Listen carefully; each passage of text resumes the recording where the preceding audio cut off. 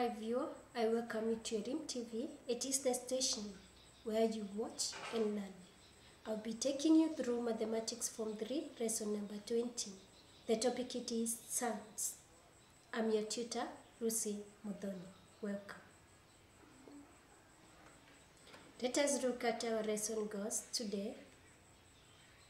We are going to rationalize the denominators.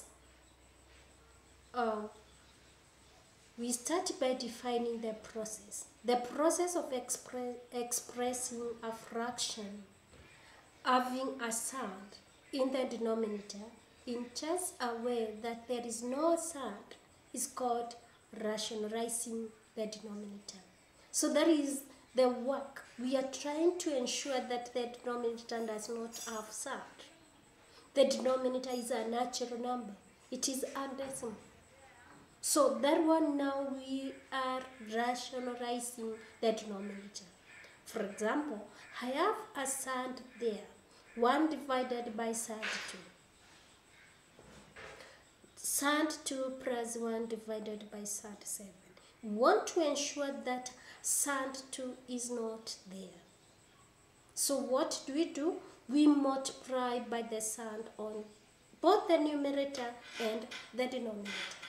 So in that case, you happen to multiply the numerator by surd 2 and the denominator by surd 2. So what are we going to get? We are going to get surd 2 because surd 2 times 1 it is surd 2 being the numerator, and the denominator is supposed to be surd 2 times surd 2. Remember we said surd 2 times surd 2 is supposed to be 2.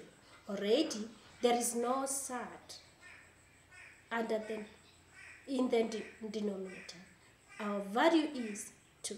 The same case, when we operate the second one, after multiplying the numerator and the denominator, you are going to get, you multiply by surd 7 and surd 7, you are going to get 7 being the denominator. So that is the process we are referring to it as rationalizing the denominator. We go to the next example. You are given rationalize the denominator. 8 divided by surd 5 plus surd 2. This one now you happen to get that we have 2 terms in the denominator.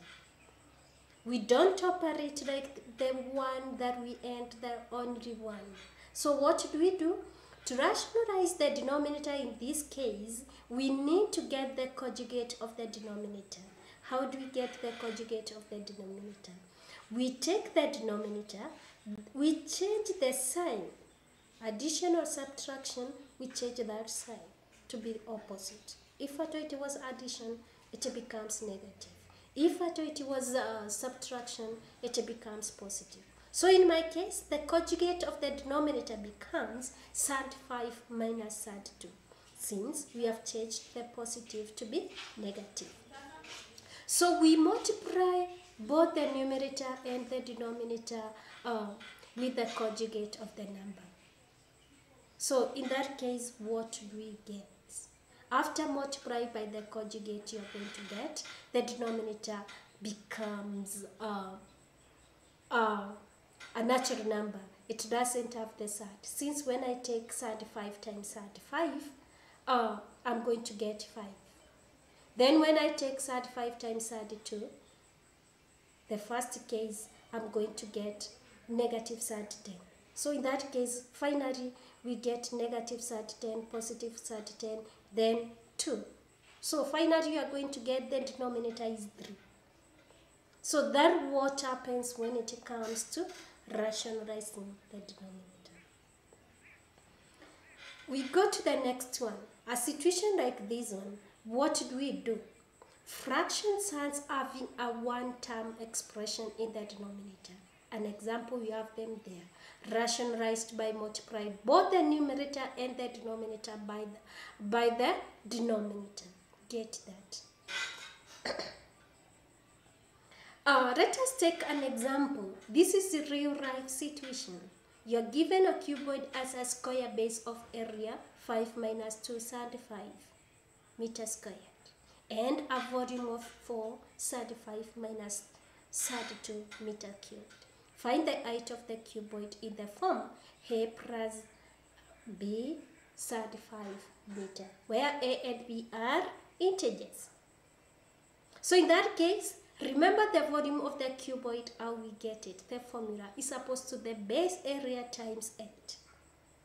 So that is the formula you are going to apply here. Then from there we solve for the h. This is the way. The square base is 5 minus 235. Volume is supposed to be 435 minus 32. Then volume is supposed to be base area times 8, which is given there. Then from there we divide both sides by the base area. So that is finally what we have. So we rationalize the denominator. After which we rationalize the denominator. Remember, my denominator is as the negative sign. So whatever I multiply with should have a positive. So that is what I am expecting to have. After doing that, we operate the fractions the way we are supposed, not the fraction but the bracket normally. So what do we get? 2035 plus 40 minus 10 minus 435. Then 25 plus 1035 minus 1035 minus 20. So in that case, whatever we get is supposed to be 1635 plus 30 divided by 5. So when we divide, you are going to get h is equals to 16 over 5 35 plus 6. So my a is 16 divided by 5. My b is 6. So that is the way I'm supposed to calculate, to use rationalizing the denominator to get my answer. Activity for today. Work out the length marked y in the diagram below, leaving your answer in Surd form. For reference, you can visit the KRB 2003 Secondary Mathematics Student Book 3. You can also contact us through that. You can SMS to us. You can also get us from the YouTube. You can also get us from the Facebook, and you can Twitter us. Stay tuned to Elim TV. Thank you.